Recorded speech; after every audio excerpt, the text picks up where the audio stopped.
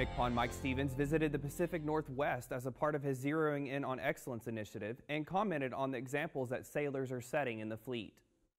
There are sailors and leaders alike doing great work up there, zeroing in on excellence, controlling what they own, focusing on good order and discipline, and also developing leaders. I was so proud to have the opportunity to interact with them during the week-long visit that we had in the Pacific Northwest. Stevens also noted the importance of instilling leadership in sailors. Well, I believe this. I believe everything we do all starts and stops with leadership. Our ability to lead and to provide leadership is essential, absolutely essential to the total success of our Navy. From the Defense Media Activity, I'm Petty Officer Matthew Hawes.